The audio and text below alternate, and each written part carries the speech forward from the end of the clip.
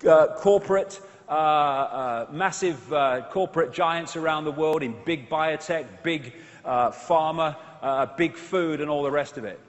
And they are the representatives within visible light of these archontic, I will call them because they take various forms, entities. And they are shapeshifters, or the most extreme of them can be. Not all of them that were on that picture, but the more extreme of them can be. And people say, that Icke is another one on the list. He says people can shapeshift. That's ridiculous. Well, if you're coming from your perspective of reality, that everything is solid, that is bloody ridiculous. But as I talked about in part one, this is not a solid world. It's a holographic world. The solidity is illusory, as quantum physics will confirm. And the shift in shape is not a physical solidity shift. It is a shift in the information waveform information field. So, if there's a shift in the information field at the waveform level, then it will be decoded through the genetic brain decoding system through to a holographic shift. In other words, the shift takes place in the observer's decoding system. 1 minute the person is looking human because that is decoding the human field. Then there's a shift in that field and another field which is not human will become the dominant one. That decoding system is now decoding the second field. To the observer, there has been a physical shift from human to non-human and back again, but what there's actually been is a shift in the information fields the observer is decoding. And thus, we see people, he's not there by accident either, we see these people here with invisible light, and they look human. But if you could see beyond it, deeper into the energy field, you would see something that's anything but human. And these Gnostic writings found at Nag Hammadi talk about the fact that one of the great ways that these archontic entities manipulate human society and human perception is by being mind parasites, by what we call possessing or influencing the human mind to think, perceive, and act in certain negative ways. So, one of the key reasons that these particular bloodlines were created was because if you have genetic compatibility here in the holographic realm, then when you go back to the base construct, the vibrational realm, you have vibrational compatibility, or much greater, and therefore the ability to possess that body-mind and influence it and dictate its perceptions and behavior becomes much more powerful than the general run of the human population, which that genetic compatibility is not as close. Of course, possession is an ancient, as long as history, theme, right up to the present day. Now, talk to a lot of visual psychics around the world. I mean, I've been on this road nearly a quarter of a century. I've had a chance to talk to a few. And they often tell me about seeing ethereal-type entities, often reptilian in form, locking into these lower two chakra points and kind of floating around. This is part of the way that they possess. And then I'm reading an article about this visual psychic, a Swiss bloke, who seems to be, very renowned at what he does. And he wasn't talking about any of this stuff. He was just talking about his life and what he experienced and things that he's experienced. And in the middle of this article, he said this, a guy called Anton Steiger.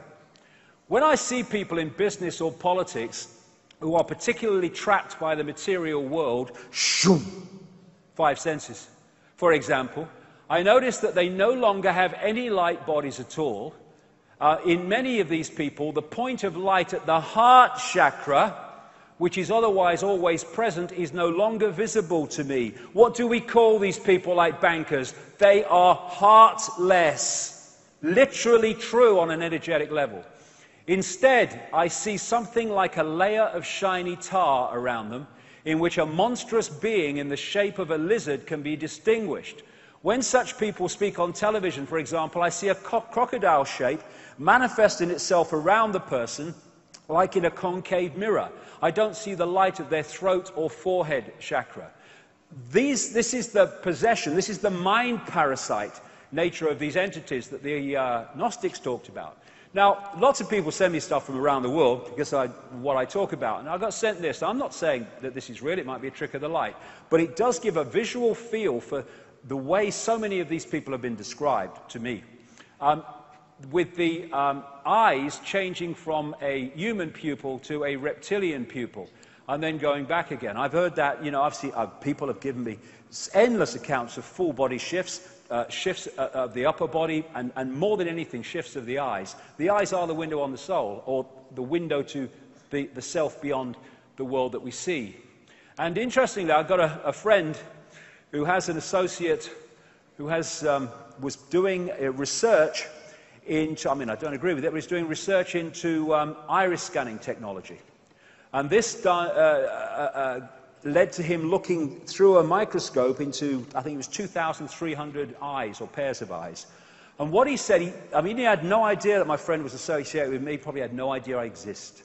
But what he said to my friend was this: of the 2,300 eyes that he scanned, around 4% appeared to be of reptilian type and appearance, and he could not understand what the hell that was all about.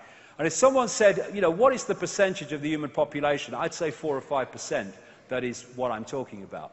That's how few it takes to manipulate the world if you get hold of the institutions that dictate the world. So we're looking at people from a visible light point of view that look human, but beyond that are not. There you go. He doesn't have to shapeshift, Murdoch, does he? I mean, bloody hell. A bit like Mick Jagger. He don't have to, does he, really? But there you go. There's one of them. He doesn't look, he looks perfectly human. Oh, there we go. There's another one. There you go. There you go. Ooh, there you go. Been to the ritual, Mom? Have you? What's going on? And the other thing is that these bloodlines, they, like I've just said, they stay inside the network. And so that when you follow them back, you tend to come across some interesting people. We've had Prince Charles in the last few months talking about the royal family's ancestral connection to Vlad the Impaler, one of the most infamous blood-drinking, satanic torturers in human history, who was a member, along with the rest of his family, of something in its simple title called the Order of the Dragon, which goes back into the ancient world, which is an order of these bloodlines.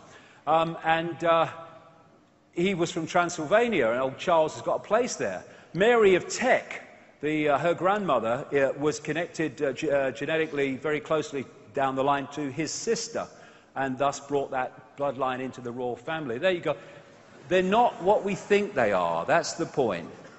And because we only see the visible light level, it seems fantastic.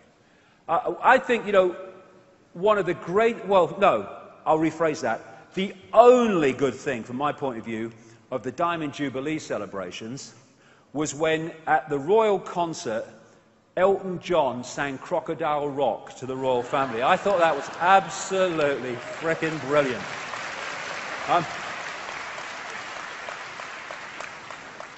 And like I say, these bloodlines have no empathy, therefore they have no limits. Pepper bombing cities full of civilians, couldn't give a damn. Starving people to death, putting mercenaries into countries to cause mayhem, as in countries in the Middle and Near East and North Africa, not a problem. What a laugh. No empathy. Another thing is that a lot of people don't realize that one of the fundamentally important influences of human perception and behavior is called the R complex by scientists, or the reptilian brain. And the reptilian brain, when not balanced by other parts of the brain, gives us cold-blooded behavior and territoriality, a desire to control, an obsession with ritualistic behavior. These are so ritualistic, these bloodlines. Everything is ritual to them. And hierarchical structures of power.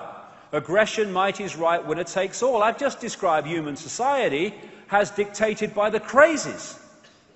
And all this stuff in the royal family, all this royal protocol, all this ritual is all reptilian brain. And if you have a greater infusion of reptilian genetics, you're going to have a greater extreme of reptilian characteristic traits. I mean, did you see that after the royal wedding, when Madam issues another list to update who should bow and curtsy to bloody who?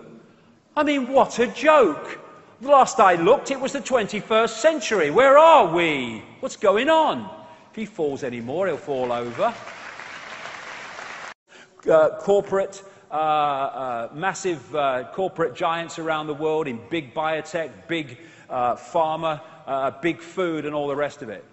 And they are the representatives within visible light of these archontic, I will call them, because they take various forms, entities. And they are shapeshifters, or the most extreme of them can be. Not all of them that were on that picture, but the more extreme of them can be. And people say, that Icke is another one on the list. He says people can shapeshift. That's ridiculous. Well, if you're coming from your perspective of reality, that everything is solid, that is bloody ridiculous. But as I talked about in part one, this is not a solid world. It's a holographic world. The solidity is illusory, as quantum physics will confirm. And the reasons that these particular bloodlines were created was because if you have genetic compatibility here in the holographic realm, then when you go back to the base construct, the vibrational realm, you have vibrational compatibility, or much greater, and therefore the ability to possess that body-mind and influence it and dictate its perceptions and behavior becomes much more powerful than the general run of the human population, in which that genetic compatibility is not as close. Of course, possession is an ancient, as long as history, theme, right up to the present day. Now, talk to a lot of visual psychics around the world. I mean, I've been on this road nearly a quarter of a century. I've had a chance to talk to a few. And they often tell me about seeing ethereal-type entities, often reptilian. There has been a physical shift from human to non-human and back again, but what this actually been is a shift in the information fields the observer is decoding. And thus, we see people, he's not there by accident either, we see these people here within visible light, and they look human.